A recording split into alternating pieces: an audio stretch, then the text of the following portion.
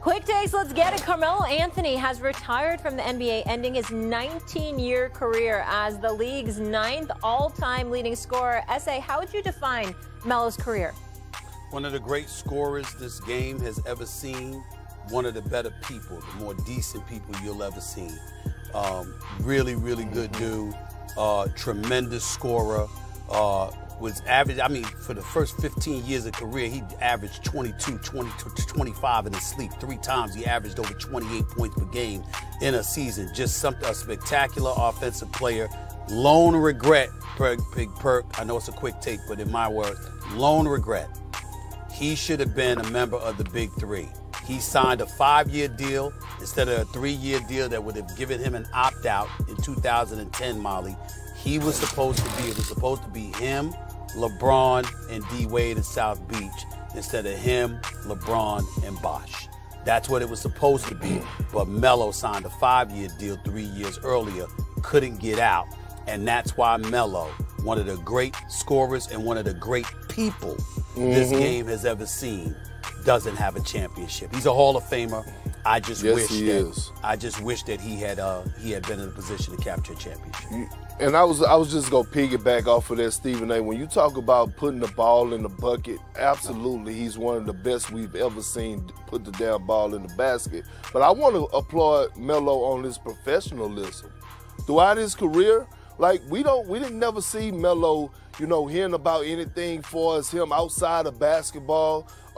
He always showed up to work. He always was ready to hoop. And on top of that, you know what else? He never shied away from criticism, and he never took it personal. You never seen him going back and forth. He just went out there and did him. And I just want to applaud that brother on a Hall of Fame career.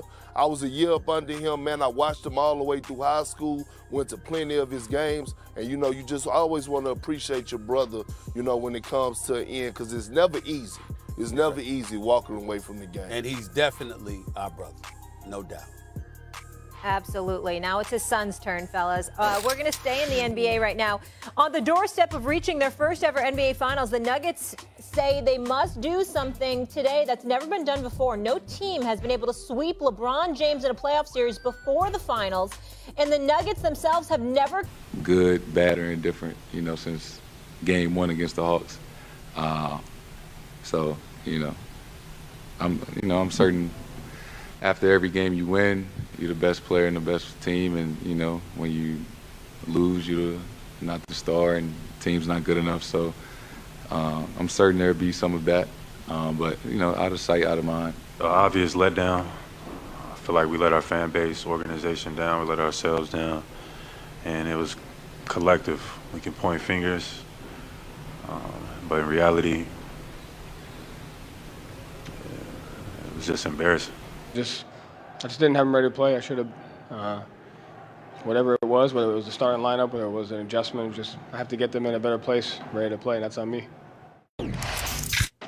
So why did the Celtics get destroyed last night, you ask? Look no further than their 2 All-NBA stars in Jason Tatum and Jaylen Brown, who just couldn't make shots. Meanwhile, undrafted guard Gabe Vincent outscored them both 29-26. Kendrick, obviously you played for this franchise, won a championship with them in Boston. I'm curious, who looks worse to you now? Is it the coach and Joe Mazzulla, or in the stars in Tatum and Brown?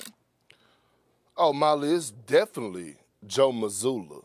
And for him to go up there in his post-game interview and say, I didn't have those guys ready, I got to figure it out, well, that's a damn shame. And I knew that he made the wrong choice when we got the report before the game started, that he was starting Derek White and bringing Robert Williams off the bench. That is a huge problem to me. Your best player in Jason Tatum has come out time and time again publicly telling you, if we're going to win a championship, this is the most important piece of this team outside of me and Jaylen Brown is Robert Williams. But you keep on harping on starting a 36-year-old Al Horford because all you want to do is worry about the offensive end and stretching the floor and having guys play AAU-style basketball so that way y'all can live by the three and die by the three. No, you supposed to start Robert Williams. He does so much for you on both ends of the floor. We already know what he's going to bring defensively. Elite shot blocking, being able to guard the pick and roll, being able to get out there and switch out on guards and wings if he have to. Offensively, when Jason Tatum had 51 in Game 7, a lot of that came off the back of Robert Williams.